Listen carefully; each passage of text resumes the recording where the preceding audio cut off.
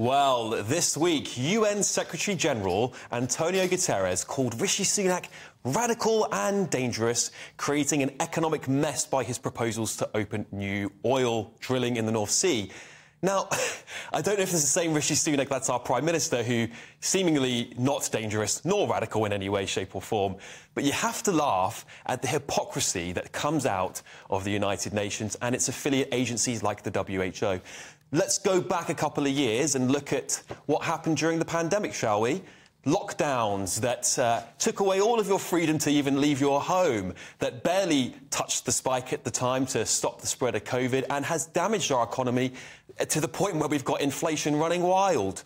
That's thanks to lockdowns, by the way. Secondly, vaccine passports. What were those? Oh, that's right. Those passports that, again, proved that stopping the spread had no impact whatsoever. Would just chuck out these digital IDs, capture all your data, and make sure you can't attend anything if you exercise your freedom to not take the vaccine. Now, did you think it was all over? Did you think COVID was done? Do you think pandemics were done? Well, I've got some disturbing news for you, because the WHO is now proposing a new COP conference. That's right, and it's not a climate one, it's one all about pandemics. If you thought it wasn't getting terrible already, the Orwellian nightmare is still beginning. Now, I've taken the liberty of reading the proposals, page by page, tediously poring over those committee notes.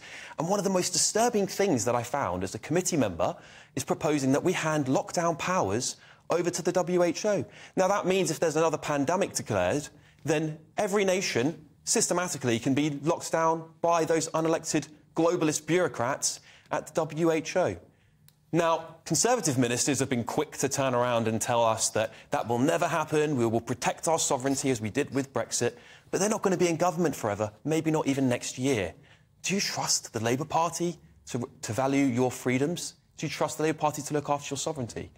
We must stop now to tackle this Orwellian nightmare before more of our sovereignty is passed over to these bureaucrats who do not care at all. The government must do something. We must put some guardrails in, and people must speak out about this before it's too late.